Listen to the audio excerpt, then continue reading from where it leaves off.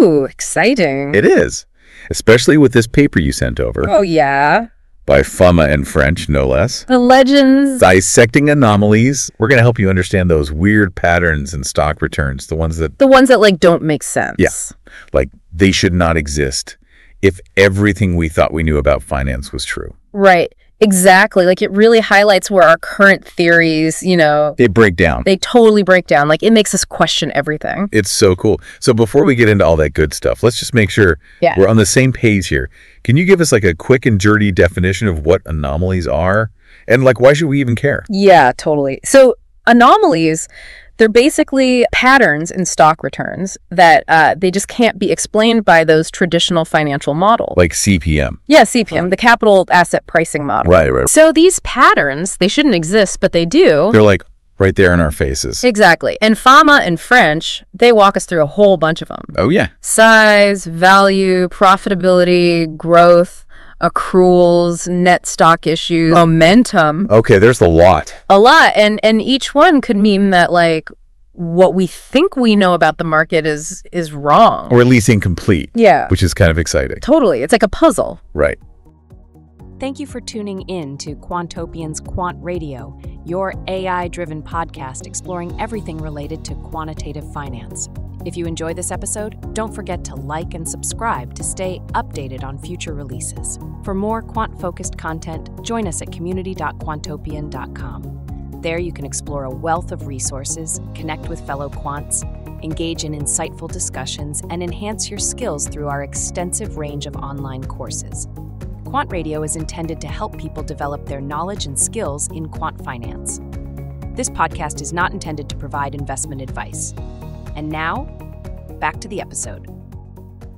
Okay, well, let's rewind for a second and talk about one of the most famous anomalies. Okay. The size effect. Yeah. So Fama and French found that this size effect, the fact that smaller companies tend to have higher returns, it's mainly driven by microcaps. The microcaps. Okay, and just to be clear, microcaps, those are companies with market caps. Like their total value. Yeah, total value of all their shares below the 20th percentile of the NYSE. Okay, so we're not just talking about small companies. We're talking like... the tiniest. Yeah. And the effect kind of weakens as you start looking at larger companies. Interesting. So does that mean we should all run out and buy microcaps? Well, not so fast. There's a couple things to consider. While they may have higher returns, they also come with their own challenges, right? They can be illiquid, meaning it's hard to buy and sell large amounts without like really moving the price. Right. And then transaction costs can eat into your profits too. High risk, high reward. Pretty much.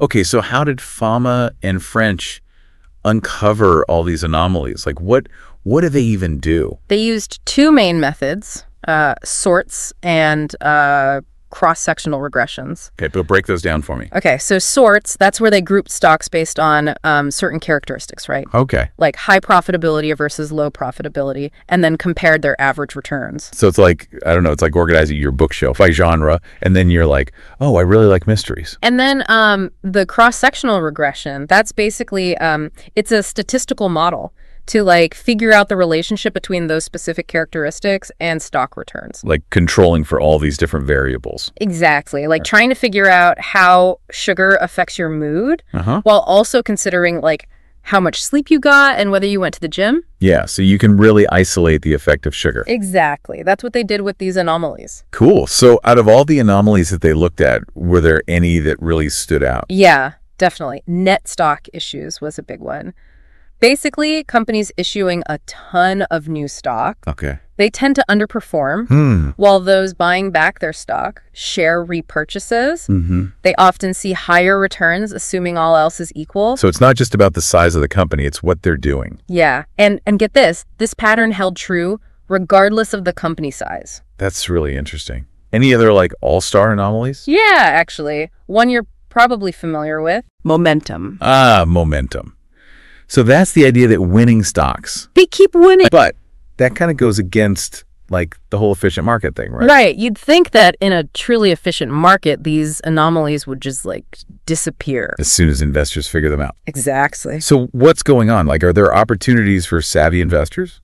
Or is there just like hidden risk we don't know about? That's the question. And that's what makes this whole area of research so fascinating. Totally. So it wasn't all just superstars. No, not all anomalies were created equal. Some were weaker or less consistent. Like the underdogs. Like accruals, high accruals, those are like non-cash accounting items. Okay. They're generally linked to lower future returns, but the relationship wasn't as clear for bigger companies. Interesting. And then there's asset growth. So growing your assets really quickly, that didn't really predict good or bad returns. For big companies. For big companies, but there was a bit of a negative link for smaller companies. So it's not a clear signal? No, not always. What about profitability? You'd think that would be a pretty good predictor, right? You would think so.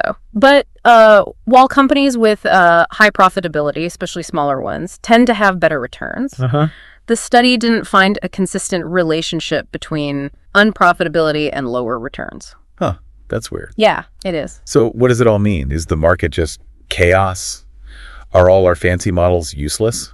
Not necessarily. We need to remember that this is just one study. Right. And the findings, they might not hold true everywhere or, forever. Plus, they used historical data. And as you know, past performance doesn't always predict the future. Right. So while Fama and French's study shows these interesting relationships, it doesn't definitively prove whether they're due to mispricing. Like investors just getting it wrong. Yeah. Or some rational risk factors that we just haven't discovered yet. So maybe there's more to it than we can see right now. Exactly. And to understand this a bit better, we need to bring in a really crucial concept. Okay. The valuation equation. Ooh, I like the sound of that. Right. So the valuation equation suggests that higher expected net cash flows, and that means earnings minus investments, all relative to book value, they should lead to higher expected returns, assuming everything else stays the same. Okay. So how do we connect that back to these anomalies? Well, think of the anomalies as clues about those future cash flows. Companies buying back their stock, they probably have a lot of cash. Right. That signals strong net cash flow. High momentum stocks might be signaling higher expected earnings in the future. And then on the other hand, companies with high accruals could be investing a lot. Relative to their earnings. Exactly. And that could impact their future cash flow. So these anomalies, they might be reflecting expectations about future cash flow. Right. But are those expectations accurate? Or are they totally wrong? Good question. Man, we've covered a lot of ground in this first part. We've laid out the basics, explored these crazy anomalies, but now we need to tackle the big question. Yeah. What does all this mean for, us? No. For investors? Can we actually use these insights? That's the goal, right.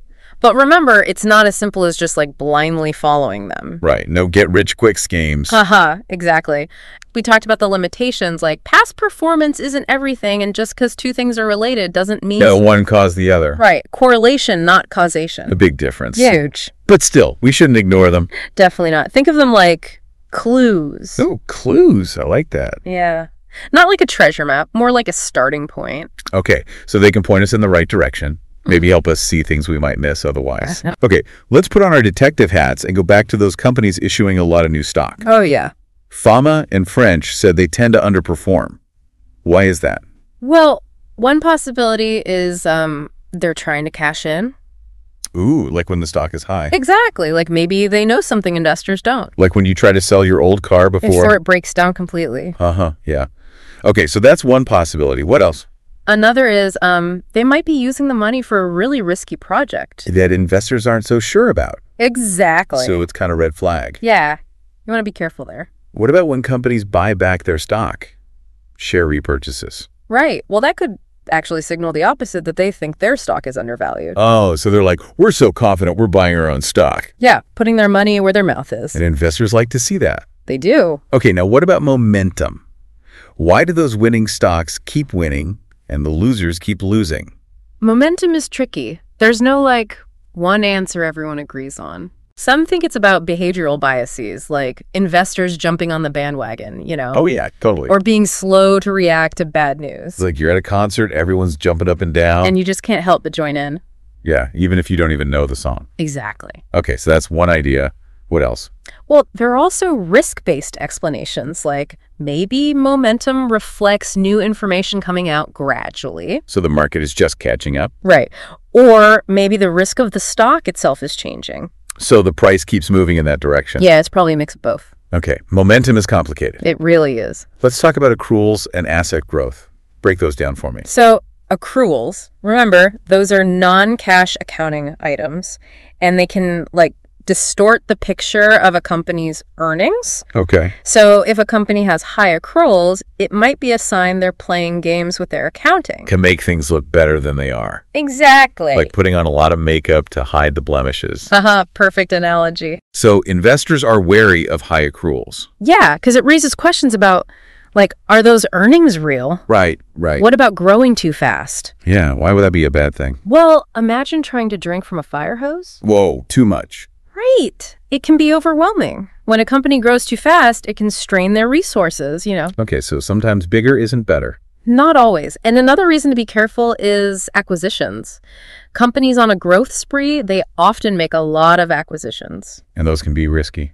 Very risky. They don't always work out the way they planned. So many things can go wrong. Oh, yeah. Clashing cultures, overpaying for the target. Right. Okay, so we've talked about these anomalies, but before we go any further, what are some of the limitations of Fama and French's research? What should we keep in mind? Well, it's important to remember this is just one study, and the findings might not apply everywhere or at all times. Right. We can't just assume it's a universal truth. Exactly. Plus, they used historical data. And past performance. Doesn't guarantee future results. Right. Anything else? The study doesn't definitively prove cause and effect. Just because we see a connection doesn't mean one thing caused the other. Right. And finally, the world of finance is always changing. Oh, yeah, for sure. New anomalies might appear, old ones might disappear. So we got to stay flexible. Right. Okay, so we've laid the groundwork, explored the anomalies, talked about the limitations. Now, the big question, what does it all mean for investors? How can we use this knowledge to make smarter investment decisions? That's the key question, right? Can we turn these insights into, real strategies for investors? Remember, it's not about blindly following the anomalies. Right, no magic formula. No, but we shouldn't dismiss them either. Yeah. They can be valuable tools, help us see opportunities and risks that we might miss otherwise. So it's more about using them as a starting point. Exactly. Let's say you're looking at a company issuing a lot of new stock. Fama and French's research suggests we should pause there and ask some questions. Why are they doing that? Right. Are they trying to, take advantage of a high stock price? Oh, interesting. Or maybe they're funding a risky project that investors are worried about? Yeah. So it's a signal to be careful. Do your homework. Exactly. Same thing with high accruals. Right. We talked about that. Dig deeper. See if they're using, aggressive accounting. Hiding the problems. Yeah. Okay. But what about the good anomalies? Momentum, profitability. Right. Those can help you find companies with, potential. But again, we can't just blindly follow them. No, we need to be smart about it. Do our research. Exactly. And remember, investing is all about balancing risk and reward. And anomalies can help us do that. They can, but they're just one piece of the puzzle. Right. We need to think about our own goals, our risk tolerance, all that stuff. Exactly. It's about being a thoughtful investor. Making informed decisions. Yeah, based on a full picture of the market. Not just chasing the latest trend. Exactly. This has been such an eye-opening deep dive.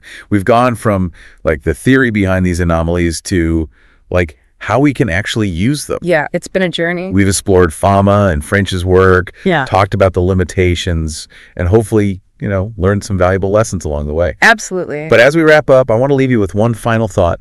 If these anomalies can't be fully explained by our current models, what does that tell us about how markets really work? Are we seeing mispricing, or is there something deeper going on? Ooh, that's a good one. Maybe there's a whole new theory of finance out there just waiting to be discovered. Right. One that can explain all these weird patterns. Maybe.